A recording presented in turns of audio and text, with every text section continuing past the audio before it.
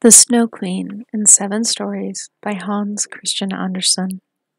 We continue with the 5th story, The Little Robber Girl. They drove on through the thick forest, but the coach gleamed like a torch that dazzled the robbers' eyes, and they could not bear it. "That is gold! That is gold!" cried they, and rushed forward and seized the horses, killing the postilions, the coachman, and the footman, and then they put little Gerda out of the carriage. "She is fat, she is pretty, she is fed with nut kernels," said the old robber woman, who had long matted beard and shaggy eyebrows that hung down over her eyes. "She's as good as a little pet lamb. How I shall relish her!" And she drew out her shining knife that gleamed in a horrible way. "Oh!" screamed the old woman at the same moment, for her own daughter, who hung at her back, bit her ear in a very naughty and spiteful manner. "You ugly brat!" screamed the old woman, and she had not time to kill Gerda. "She shall play with me," said the little robber girl.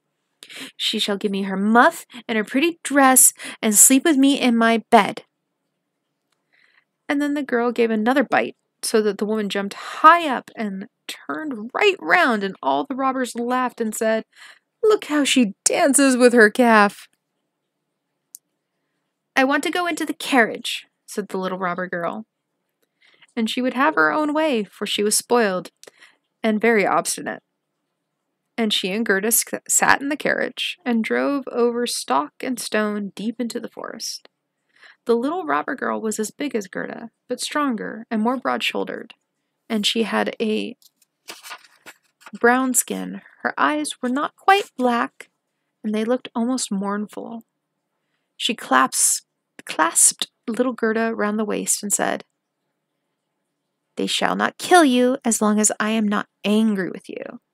I suppose you are a princess?"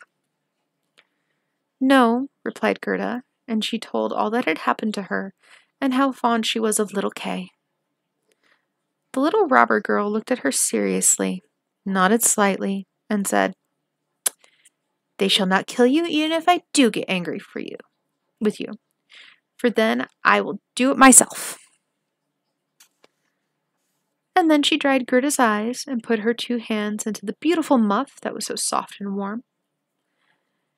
Now the coach stopped, and they were in the courtyard of a robber castle. It had burst from the top to the ground. Ravens and crows flew out of the great holes, and the big buildings, each of which looked as if he could devour a man, jumped high up, but they did not bark. Ha ha! I read that wrong. Ravens and crows flew out of the great holes, and big bulldogs, each of which looked as if he could devour a man, jumped high up, but they did not bark, for that was forbidden. In the great old smoky hall, a bright fire burned upon the stone floor. The smoke passed along under the ceiling, and had to seek an exit for itself. A great cauldron of soup was boiling, and hares and rabbits were roasting on the spit. "You shall sleep tonight with me and all my little animals," said the robber girl. They got something to eat and drink, and then went to a corner where straw and carpets were spread out. Above these sat on laths and perches were more than 100 pigeons, that all seemed asleep, but they turned a little when the 2 little girls came. "All these belong to me," said the little robber girl, and she quickly seized one of the nearest, held it by the feet, and shook it so that it flapped its wings. "Kiss it!" she cried, and beat it to Gerda's face. "There sit the wood rascals," she continued, pointing at a number of laths that had been nailed in front of a hole in the wall. "Those are the wood rascals, those 2. They fly away directly if one does not keep them well locked up. And here's my old sweetheart Ba," and she pulled out by the horn a reindeer that was tied up and had a polished copper ring around its neck. "We're obliged to keep him tight too, or he'd run away from us. Every evening I tickle his neck with a sharp knife, and he's very frightened at that." And the little girl drew a long knife from the cleft in the wall and let it glide over the reindeer's neck.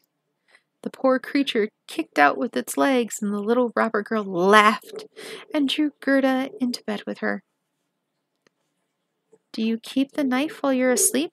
asked Gerda, and looked at it in a rather frightened way. "I always sleep with my knife," replied the robber girl. "One does not know what may happen. But now tell me again what you told me just now about little Kay, and why you came into the whole wide world." And Gerda told it again from the beginning, and the wood pigeons cooed above them in their cage, and the other pigeons slept. The little robber girl put her arm around Gerda's neck, held her knife to the other hand, and slept so that no one could hear her. But Gerda could not close her eyes at all. She did not know whether she was to live or die. The robbers sat round the fire, sang and drank, and the old robber woman tumbled about. It was quite terrible for a little girl to behold. Then the wood pigeon said, "Coo, coo, we have seen little Kay. A white owl was carrying his sledge. He sat in the Snow Queen's carriage, which drove up close by the forest as we lay in our nests. She blew upon us young pigeons, and all died except us two. Coo, coo." "What are you saying there?" asked Gerda. "Whither was the Snow Queen traveling? Do you know anything about it?" "She was probably journeying to Lapland, for that's where they have always ice and snow. Ask the reindeer that is tied to the cord." "There is ice and snow yonder, and it is glorious and fine," said the reindeer. "There one may run about free in great glittering plains. There the Snow Queen has her summer tent, but her strong castle is up towards the North Pole on the island that is called Spitzberg." "Oh, Kay, little Kay," cried Gerda. "You must lie still," exclaimed the little robber girl, "or I shall thrust my knife into your body." In the morning, Gerda told her all the wood pigeons had said, and the robber girl looked quite serious and nodded her head and said, "That's all the same, that's all the same." "Do you know where Lapland is?" she asked the reindeer. "Who should know better than I?" the creature replied. Its eyes sparkled in its head. "I was born and bred there. I ran about there in the snowfields." "Listen," said the robber girl to Gerda. "You see, all our men have gone away. Only Mother is still here, and she'll stay. But towards noon, she drinks out of the big bottle, and then she sleeps for a little while. And then I'll do something for you." Then she sprang out of bed and clasped her mother round the neck and pulled her beard, crying, "Good morning, my old nanny goat." And her mother flipped her nose till it was red and blue, and it was all done for pure love.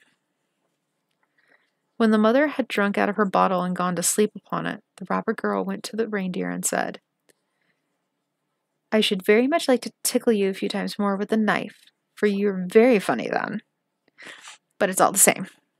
I'll loosen your cord and help you out so that you may run to Lapland.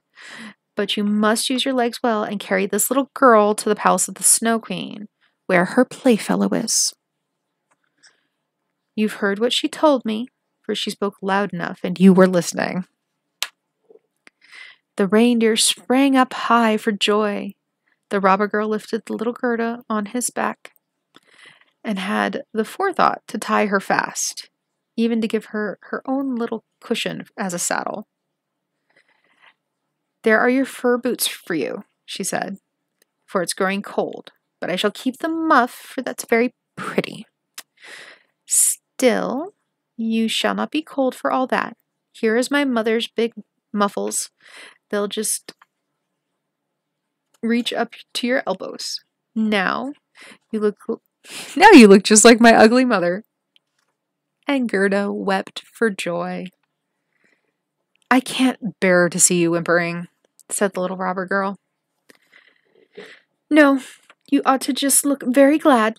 And here are 2 loaves and a ham for you. Now you won't be hungry." These were tied on the reindeer's back. The little robber girl opened the door and coaxed all the big dogs, and then cut the rope with her sharp knife, and said to the reindeer, "Now run, but take good care of the little girl." And Gerda stretched out her hands with the big muffles towards the little robber girl and said, "Farewell!" And the reindeer ran over stock and stone, away through the great forest, over marshes and steppes, as quick as it could go. The wolves howled and the ravens croaked. "Iss, iss!" It went in the air. It seemed as if the sky were flashing fire. "Those are my old northern lights," said the reindeer. "Look how they glow." And then it ran on faster than ever, day and night. And thus ends the 5th story of The Snow Queen by Hans Christian Andersen. We'll meet again for the 6th.